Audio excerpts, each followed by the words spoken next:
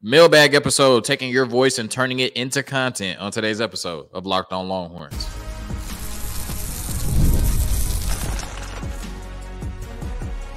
You are Locked On Longhorns, your daily podcast on the Texas Longhorns.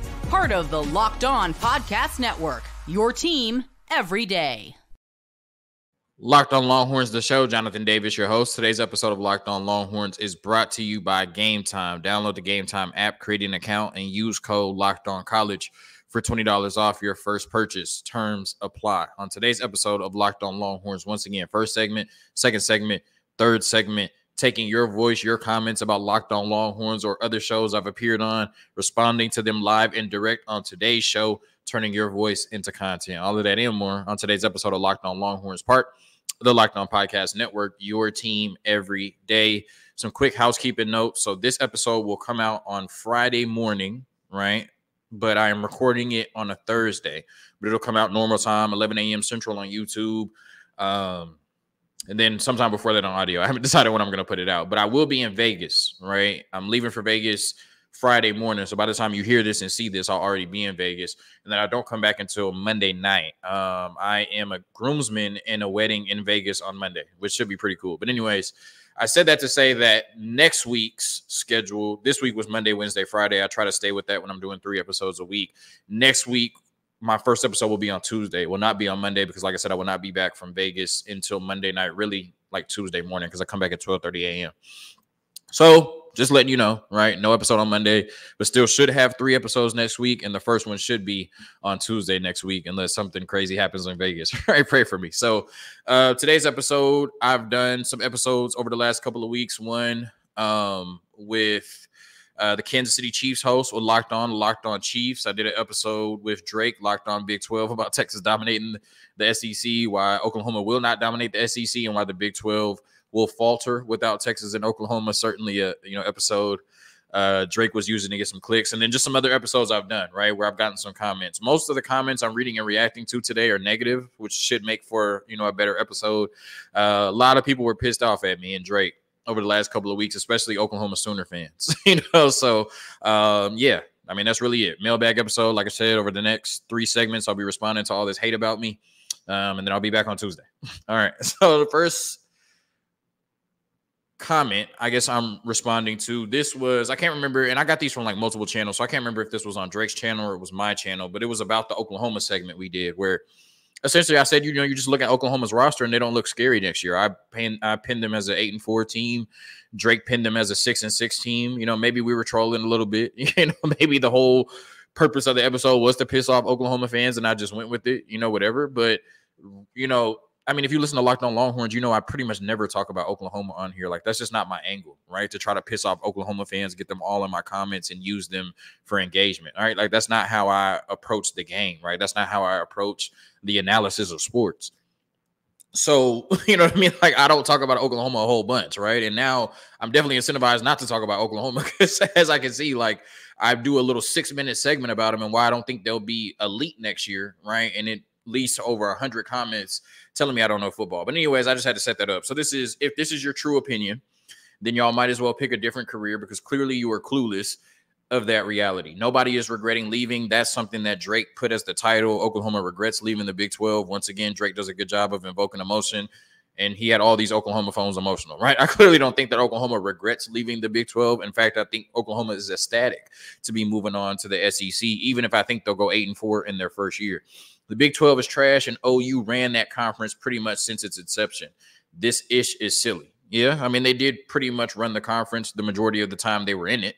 But if you look at it, they've gone now 4-5 years without a conference championship. In the last 2 years, they certainly didn't run the conference. So, we're talking about what's happened lately, what we can actually draw off of moving forward. And Oklahoma doesn't have a ton of that. But, yeah, I respect your comment, and I'll certainly look for another career if this one doesn't work out. The next one is, you guys are Texas homers. Who has the better defense coming back? I guess he's saying Oklahoma. Jackson Arnold is going to be an upgrade from Gabriel. That's crazy to say when the next start that Jackson Arnold makes will be his second one, and Dillon Gabriel has 4 or 5 years of experience in college football. Like, regardless of what you think of the upside, to say that Jackson Arnold, I guess you can say will be better, but how long will that take? Like, how long will it take this version of Jackson Arnold to catch up to this current version of Dylan Gabriel, right? Because I'm talking about 1 game of experience to 5 years of experience. It's a big gap. And the offensive line, I think, is going to be better than last year's line. Without Tyler Guyton and the offensive lineman that they lost to Missouri, he thinks this year's offensive line will be better than last year's offensive line. With our receivers coming back and the kid from Indiana coming in, I can guarantee you a 9-win season minimum for Oklahoma, and I wouldn't doubt they have a 10 or 11-win season. OU has a better roster all the way around than Texas does, even if you feel like Oklahoma is going to be really good defensively next season, right? Because I do think Oklahoma has solid defensive pieces. To fix your lips to say that Oklahoma has a better all-around roster than the University of Texas right now, even if you think the defense is better, is crazy. Now, maybe what every Oklahoma fan has accused me and Drake of is not knowing the Oklahoma roster, which I said in the episode. Like, I don't spend a bunch of time on Sooners Wire, right? So I don't know what they have coming in. I'm not keeping tabs on every commitment they get. So yes, I am ignorant to Oklahoma's roster, right? Maybe, right? So maybe I shouldn't have did the episode, period.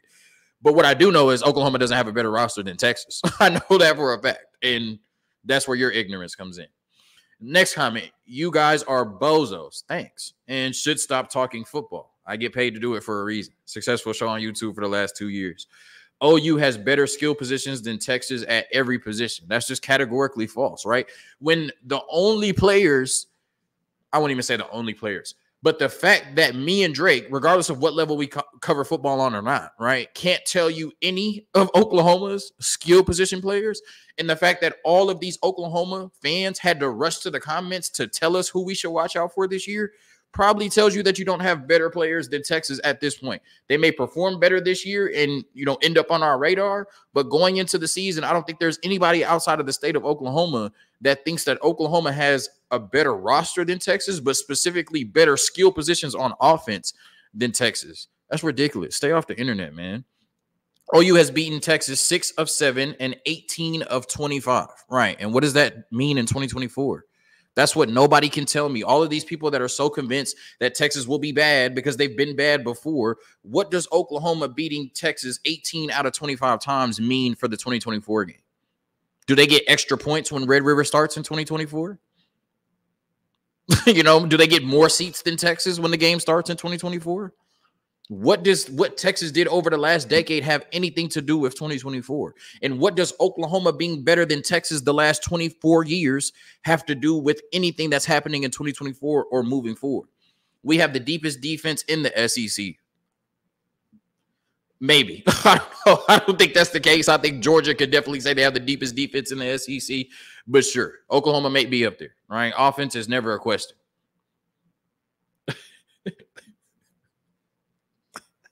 Offense is never a question with the quarterback that'll be making his second start the next time he takes the field.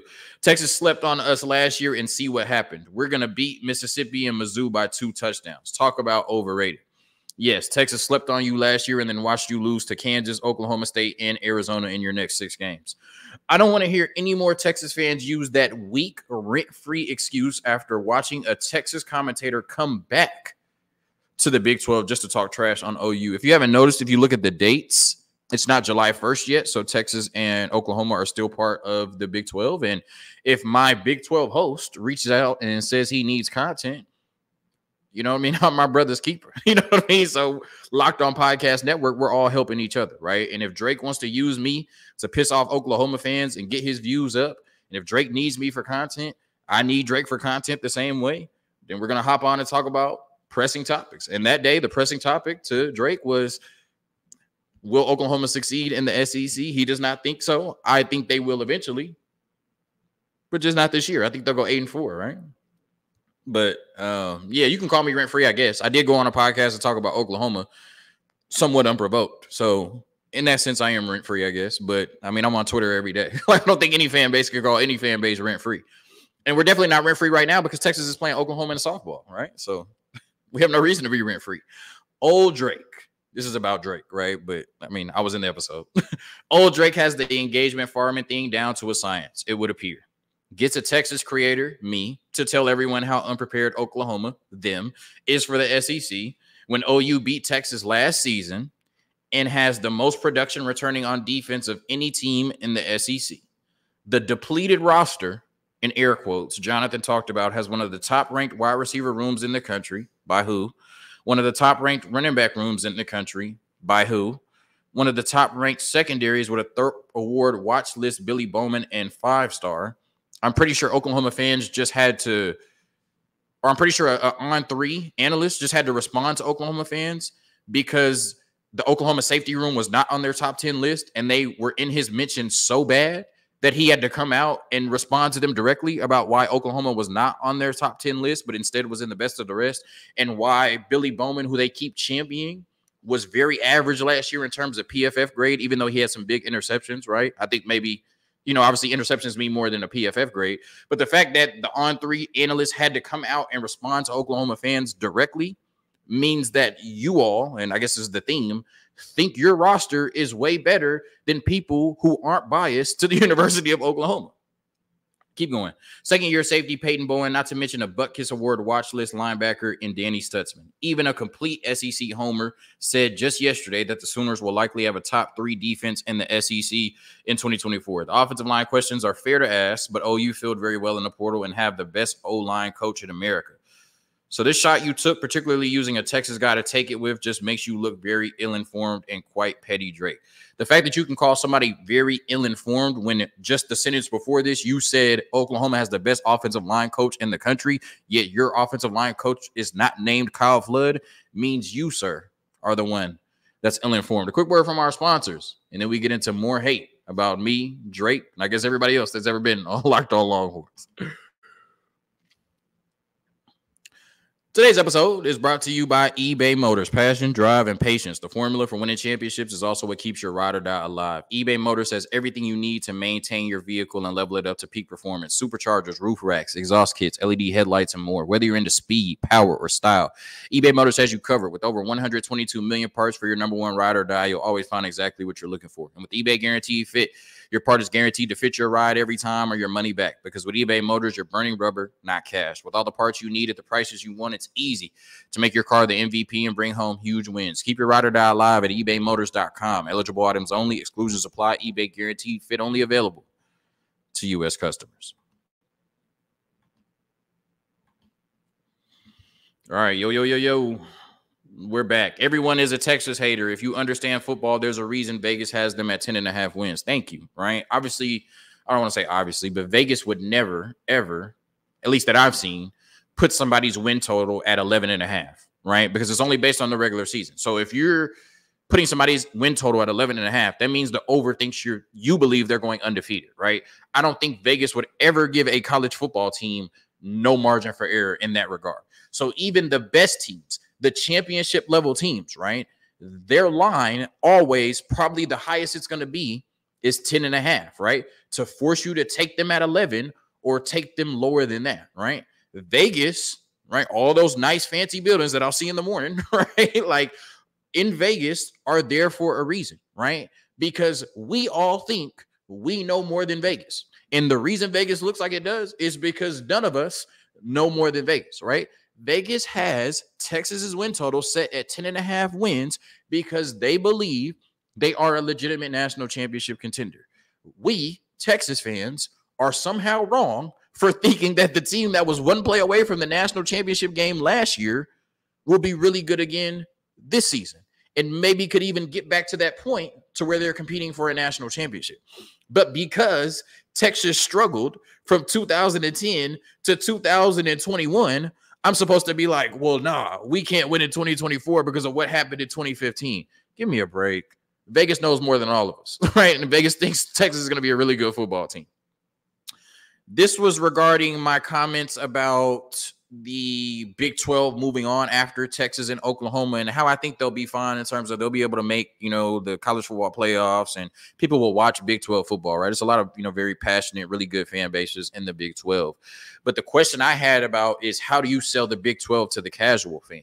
Before you had Red River every year that you could sell to the casual fan, right? Even before that, going back, right? You had Texas and Texas A&M that you could sell every year to the casual fan. And then Texas and Oklahoma were national championship contenders, other teams sprinkled in there. And then so you had big marquee games, right? what are the big marquee games in the Big 12 once Texas and Oklahoma leaves, right? You're already losing Red River, which is the biggest game in the conference every season. Of course, Colorado is coming, and so people are going to want to watch Colorado, and so you're going to have that meal ticket. But how long is that going to last when Shadir and Travis Hunter have one more year in college? And I would assume Deion is not going to be at Colorado 3 seasons from now, right? So once you lose that meal ticket, what's going to draw casual fans to the Big 12? Because that's what moves the needle, right? Casual fans, right? Obviously, you're going to have passionate fan bases every week watching Iowa State, Baylor, TCU, Kansas State, et cetera, et cetera. But on a national level, who wants to watch those teams? Or what reason do they have to watch those teams, right? If you look at the best games the Big 12 has to offer, Kansas State, Iowa State, Baylor, TCU, whoever Colorado plays, Utah, BYU, like, let's just be honest. None of those games are moving the needle outside of those respective fan bases, right? And even if you said this game has championship implications, right? Let's say Kansas State and Iowa State are ranked 6th and 7th in the country, respectively. Do you still think the majority of the country is going to, I want to say majority of the country because the majority of the country doesn't tune into anything, right? But do you still think thousands or millions of casual fans will tune into Kansas State, Iowa State, even if they were both top 10 teams, even if it came down to deciding potentially a playoff spot? No. So the problem with the Big 12 moving forward is not that they don't have Texas and Oklahoma. From a football sense, I think they'll be fine, right? Because it's set up for them to be able to accomplish everything they want to in terms of football. But in terms of money, you know, revenue, appeal, eyes on you, viewership, how can the Big 12 generate that without Texas, Oklahoma, and in the near future, Colorado, right? I'm not saying they can't. I just don't see a path to it. And I think that's the biggest question for the Big 12 moving forward. Y'all have been in the Big 12 far too long. Dominate. This is when I said Texas would dominate. I was just using the word that, you know, Drake wanted to use. I came back and contextualized it a little bit, said that for Texas to be dominant, they would have to be 20-4 over their first 3 seasons in the SEC, just SEC games, and win 1 conference championship, because Georgia only has 1 conference championship in the last 3 years, even though they have 2 championships, national championships in that span. So that's why I used the word dominate. But, you know, I got on, you know, the podcast and said it. So, you know, got to deal with it. Come on. Texas will lose once or twice this season to teams they're expected to beat. Who? Like, put a name on it. Who? Right? Don't just say, I think they're going to lose to somebody. Who do you think Texas is going to lose to? I'm getting tired of people. I don't want to say I'm getting tired because I'm not that passionate about it. But the problem is like, there's no real football analysis with these comments. It's all just, I feel, I think, I feel, I think, I feel, I think, I feel, I think, right? Because of something, like I said, that happened in 2015. Like, we all can see this is not the same Texas. So put a name on it. What teams that Texas has no business losing to in 2024 will they lose to in 2024? Please tell me. The SEC schedule is a grind that beats teams up physically, and the schedule takes a toll on teams throughout the season. Every week in the SEC, the other team can beat you if you aren't at your best. That's not the case in the top-heavy Big 12, where you have to show up 2 to 3 times per season to win the conference. I'll give you that, especially this past season. In the SEC, you have to show up physically and mentally every single week ready to play. Even the bad teams, excluding Arkansas and Vanderbilt, 2 teams that are on Texas' schedule, you're telling on yourself, have athletes that can beat you.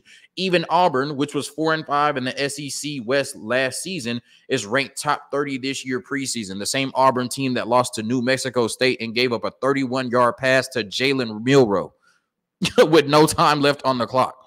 Right? A 31-yard touchdown pass to Jalen Milroe in the back of the end zone with no time on the clock. This team also lost to New Mexico State just last season. But because now they're top 30 in the preseason and are not on Texas schedule for 2 years, I'm supposed to be worried about Auburn. That's the example you wanted to give? Give me a break. Just shows the level of athleticism. Texas is certainly a good program. Don't misunderstand me. However, nobody in the SEC is scared, and they can't wait to play an overconfident Longhorn team. Sark has his work cut out for him, as the Longhorn team, fans, and apparently the media, such as yourselves, are about to have a rude awakening. Welcome to the SEC. Thanks. And we're about to kick y'all ass when we get there.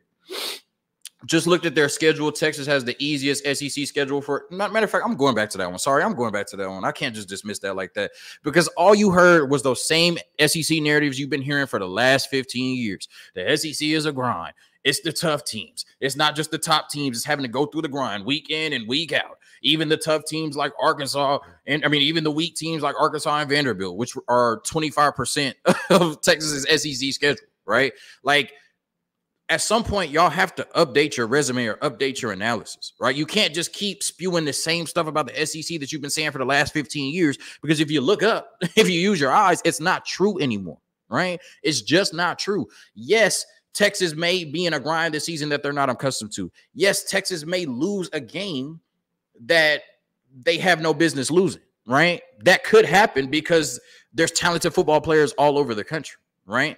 But to say that just because it's the Texas will struggle just because it's the SEC, to say that we're overconfident just because it's the SEC, that's all the analysis you have for me, that because it's the SEC, that Texas won't be as good, right? Because instead of having to play, just Georgia and Oklahoma, now they got to play Georgia, Oklahoma, Kentucky, in Florida right after. Come on now. Just looked at their schedule. Texas has the easiest SEC schedule for a contender I can ever remember. Wow. Missing the top half of the league except Georgia, avoiding the entire SEC West except for Arkansas and A&M is quite something.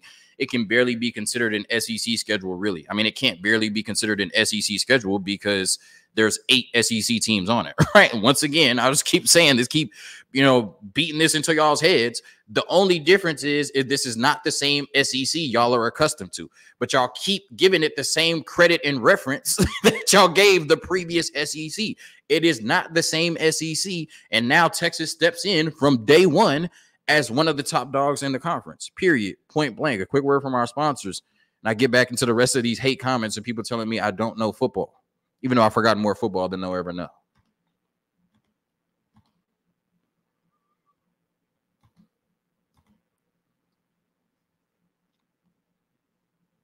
All right, getting back to these YouTube comments. Texas hasn't dominated anyone since Vince Young won the national championship for them. I've watched this team underachieve for years and be overhyped each and every year. Okay, and what does that have to do with 2024? Crickets. Let's break down the 2023 season, their one and only good season they've had in over a decade. I would think New Year's 6 win, New Year's 6 bowls win and 10-win season is pretty good in 2018. But I get it. That's not the standard for Texas. We know that. Y'all know that. So I understand that. A nice win in Tuscaloosa. You already know what word is next. But let's be honest, it was not a good Bama team early on. They go to South Florida the next week and barely got out with the W. That team ended up with 1 loss in the regular season, 2 losses overall to the national champion, and won their conference, the SEC. The only 2 teams they lost to both made the Final Four in college football this year, in Michigan and Texas. So I know he said early on, right? I know he did preface his statement with early on, but you know what you're trying to say, right? Texas got their win against Bama, but it's not the same Bama team. But the Bama team that beat Texas in 2022, let me guess, that was the same Bama team. Give me a break. Then they play an Oklahoma team who were double-digit underdogs, and OU spanked their ass. Okay. Oklahoma came into that game undefeated. Texas came into that game undefeated. It was a neutral site game, right? This is the problem with people thinking they can just say anything on the internet, and because most people are too lazy to fact check it, it becomes true. I'm not that person that's too lazy, because as soon as I read this comment, I knew it was BS, but I love Google. It's my favorite website. Oklahoma, when that game closed, was a 4.5-point underdog. Last time I checked, 4.5 is not double digit, but common sense will tell you an undefeated opponent in a neutral site game probably would never, ever, 6 games into the season undefeated, would probably never be a double-digit underdog. But in this case, right, because there are scenarios where there could be, this was not the case. Oklahoma, this man said they were double-digit underdogs. They finished, right, before the game started, at kickoff, they were a 4.5-point underdog. And OU spanked their ass. Yes, OU won by 4 points, right, on a last-second touchdown. I'm not even trying to, qualify their win or, water it down or anything like that. But you said they were double-digit favorites. Oklahoma was, in fact, a 4.5-point underdog. So you were wrong there. And then you said OU spanked their ass, which is subjective, right? So I can't tell you you're wrong there. But they won by 4 points at the very end of the game. In fact, Texas had a lead with less than 2 minutes left. So I don't know how in any scenario in football you can say you got spanked in that regard, but David knows more than me, clearly. The only really good team they played was Washington. Texas was obviously outcoached in the playoffs and against OU. Texas won 4 conference championships. Oklahoma won 13. Texas had 1 good season. I'll wait till they can manage to string together 3 or 4 before I call them dominant. That's a fair point for sure. You know what I'm saying? When I contextualize what dominance would look like, I said that, I would only be able to tell that after 3 years after they've played every team in the SEC. So we're on the same page in that regard. But like I said, when you just get on the internet and just start saying things that you don't even know are true, then I can't take the rest of your comments seriously. Once again, double-digit underdogs. They were 4.5-point underdogs. Whooped Texas. They won by 4 points. Jonathan, can you do a video comparing the 2024 team to the 2005 and 2009 teams? Love this comment. 3 people like this, so they love this comment as well. What I will say to that is I don't think I'm the best person for the job, but I did refer out. Right? I did outsource, right? When I saw this comment, I reached out to Nino from Nino's Corner Sports. I just think he's a great historian. He's older than me. He was at Texas as a student and an RA to the football team during the 2005 championship, so I think he would definitely be, probably better equipped to me to compare this current team to the 2005 team when he has great relationships with a lot of players on that team.